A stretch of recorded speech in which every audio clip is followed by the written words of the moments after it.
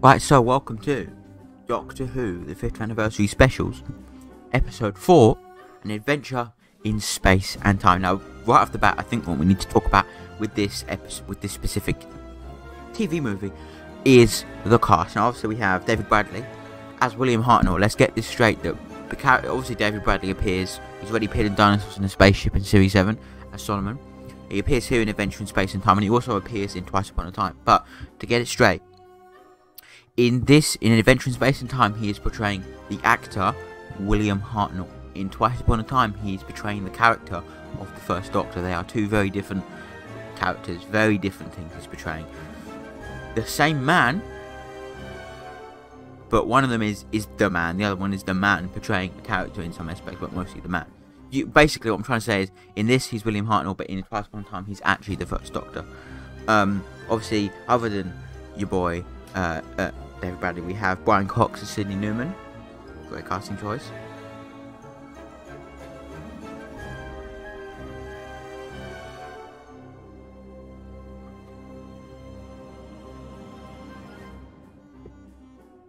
And Brian Cox as Sidney Newman, which is a great choice. We have several other connections to Doctor Who in obviously Jessica Rahane, who we previously discussed, appeared in the episode Hyde from Series 7. And Sacha Dhawan as Waris Hussein, who hasn't appeared in an 11th Doctor episode. He will go on to, and already has appeared as the Master in the Series 12 episodes Spyfall Part 1 and Part 2, and the Timeless Children, and its other one. In the Series 12 episodes Spyfall Part 1, Spyfall Part 2, and the Ascension of the Cybermen, the Timeless Children. So, you know, there is that, and obviously another thing is that there's a couple of cameos here. You have William Russell, who portrayed Ian Chesterton, who appears as the guard of the entrance to the BBC, I suppose. But other than cast and crew and stuff like that, I think this is just a lovely tale. It's most certainly centered around Bill Hartnell and the tale of his journey from not liking the concept of Doctor Who to being very sad when he had to leave, all the way up to his death in 1975. Now, this is obviously very much a classic Who-based concept, no shit, but I think it definitely tells the story of the beginning of Doctor Who in a very, very good way. Like I said, obviously to see a lot of the people, like Verity Lambert is a very important and influential producer in all of TV history, and likewise Delia Derbyshire is one of the most important modern composers of time, inventing the electronic music with the Doctor Who theme. So to see both of them portrayed in this television, in this TV movie, is absolutely fucking fantastic. Obviously the use of the old BBC building, which I'm not 100% sure if at the time of filming it was unused, or because obviously in 2013 the BBC disused that studios building and now moved into the new BBC studios, and obviously that's just previously known as the BBC HQ, which was in the news recently as of recording. People tried to storm the BBC studios but ended up storming the BBC HQ instead, which is, what can I say? But aside from that, the important fact here is that this is written by Mark Gatiss, who wrote many a Doctor episodes, and I think it has been known since that he has wanted to recreate and remake the episode Marco Polo with the cast and crew of this TV movie. Obviously that means, you know, the cast and crew, but obviously David Bradley, who plays the First Doctor, and the actors and actresses portraying Susan, Barbara and Ian as well, you know. So I think that would have been a cool concept, but unfortunately it's been 10 years since this was produced, nearly 10 years since this was produced, and I don't think that's gonna work. So if they'd have done it in maybe 2015, 2016, 2017, would have been alright. But I think as it's been too long since this was produced, all of these people have aged dramatically, and specifically what we're talking about is the actress who played Susan / Caroline Ann Ford would be probably too old to portraying a teenager again. So yeah, but I just want to say that Adventure in Space and Time is a fantastic TV movie. And speaking of TV movies, there is the other TV movie associated to Doctor Who, the Doctor Who TV movie, but we'll get to that in due course. But like I said, I just really think this is a brilliant telling of the creation of Classic Who, and me being me, I've seen up to a certain point, and that's not all of the First Doctor yet. I've barely seen any of the First Doctor stuff. the first season. I'm in the second season of the first Doctor at this moment. So seeing certain episodes, you know, this is the first time I'd watched it since I'd seen stuff like An Unearthly Child, and then the other episodes that I brought up, like the Dalek Invasion of Earth and stuff like that. So seeing those episodes from a behind the scenes, and obviously Marco Polo, which I haven't seen because it's not available, but I know I've seen his deals and watched videos about it. So seeing those episodes portrayed in a behind the scenes format was really quite nice, and I think as a documentary it's fantastic. It's great to see composers Delia Derbyshire and Brian Hodgson portrayed in this thing very well as well. There's another deleted scene with them that's not used in this episode, but not used in this TV film, but as a whole, I think the film is absolutely fucking fantastic. And, you know, I genuinely enjoy An Adventure in Space and Time for all that it is. And for me, that's what makes it, you know, a nice and modest and interesting sort of special extras thing for the 50th anniversary stuff. And obviously this one has music by Edmund Butt, which is actually a very good soundtrack for this TV episode. I would have loved to see Murray Gold do it, but to have someone different and new do composing for Doctor Who is pretty fucking sick. So yeah.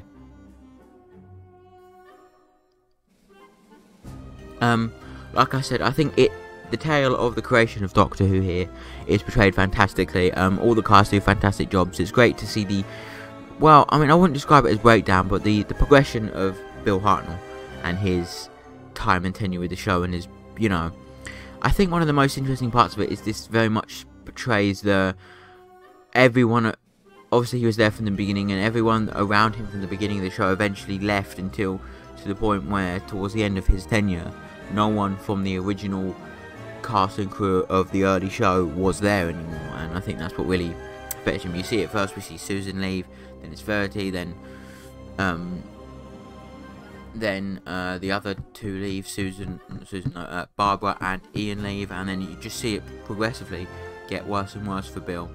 Not worse, but sort of just progressively less people, you know, around him that know him very well, to the point where there's a scene where someone calls him Bill and he says, "Oh, that's Mr. Hartnell to you, sonny boy, and you can call me Bill once you get to know me a bit better, if you last that long on my show," which is interesting to say the least.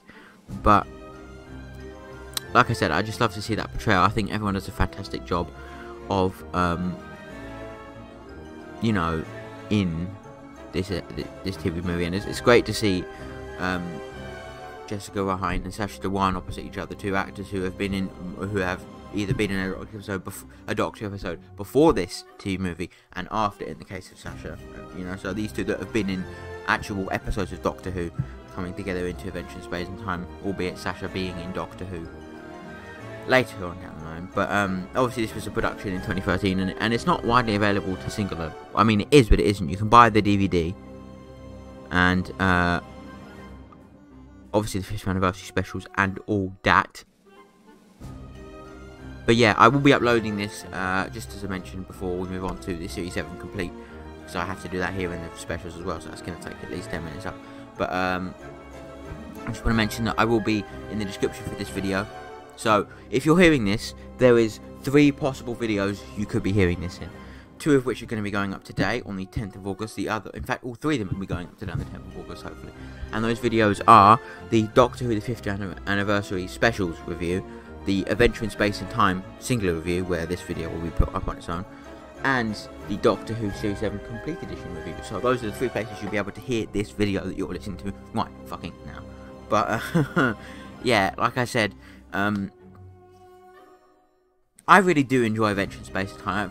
After first discovering it as a little thing written by Mark Gatiss, who's one of my favourite, you know, Doctor Who related people, I suppose, because he's acted and written in it. So he's my personal pick for the next show, but I'd also like to see Kate Herron do it. I'm babbling on. But yeah, An Adventure in Space and Time is just a really great look into the making of a cultural icon, a incredibly iconic show. And I was thinking to myself towards the end that as much as Bill Hartnell, if it weren't for Bill Hartnell, this show wouldn't exist at all. But I think when thinking about it, there is 2 people who this show wouldn't be here if it wasn't for them. Bill Hartnell for starting the legacy, and Pat Troughton for continuing it in only a Pat Troughton way. And by that I mean that Sure, Bill Hartnell started it all, and he definitely wouldn't be here if it wasn't for his fantastic portrayal and the episode The Daleks and all that. But the real one, not to doubt Mr. Hartnell because he's fucking incredible, but I think the real reason, not the real reason, but another reason as to why we're still here today, and probably a more important one, is that if Pat Troughton didn't absolutely nail being the second Doctor and the whole concept of regeneration, it was all on his shoulders. The future of the show was essentially lying on this man's shoulders, and what a man you chose to do that, can I say. And he does an absolutely fantastic job at making the show come forward and stuff. And to see him come back for, obviously he's one of the actors that's come back for the most episodes of Doctor Who, returning for the three Doctors, the five Doctors, returning for the three Doctors in 1975, in 1973, the five Doctors in 1983, the two Doctors in 1987 or 6, I can't remember.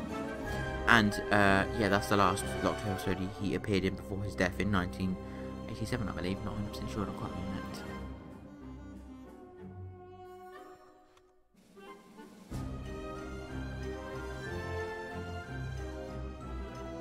But yeah, let me just look this history up. But yeah, the man, he was awesome.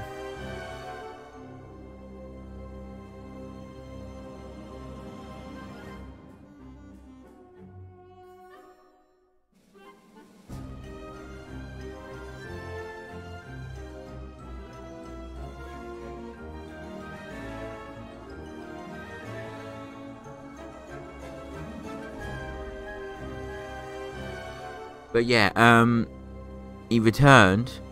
The two Doctors were in 1985, by the way.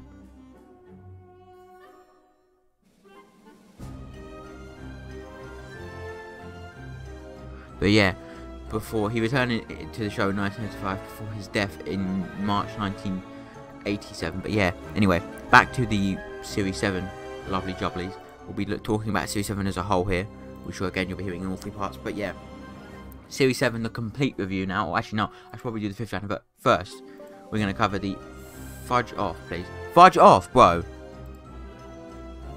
We're going to first cover the 5th anniversary specials and what I give them rankings-wise.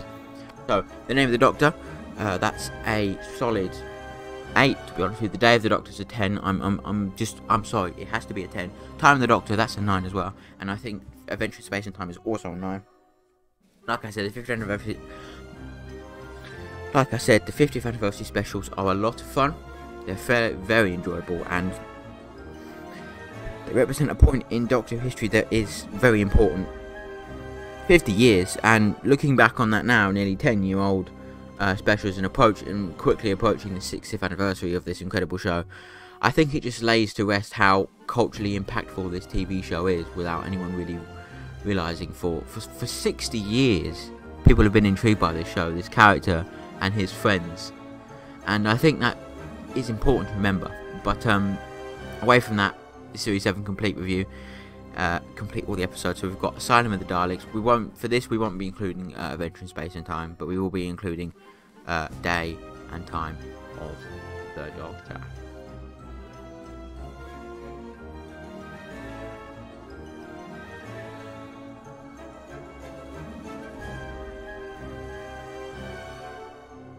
But yeah, so Asylum of the Daleks, I said that was an 8. Dinosaurs in the Spaceship. I honestly am giving it a 7.5 because of Brian Williams. A Town Called Mercy, 7.5. Power of 3, 6. The Angels Take Manhattan, that's a very high 9. The Snowmen, that's definitely a 9 too, because I really enjoyed the episode. Like any episode with the Paternoster Gang is immediately a 9 by default. Bells of St. John, that's a 9 too, because I like that episode. The Rings of Akatan is a fucking 4. No, The Rings of Akatan is a fucking 5.5. Cold War, that's a 7.5. 7. Hyde, that's a fucking terrible 4. Journey to the Centre of the TARDIS, 8. The Crimson Horror, that's a fucking 10, by the way. Nightmare in Silver, that's a good solid 9. Obviously, Name of the Doctor, 9.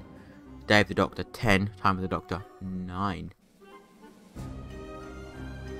But yeah,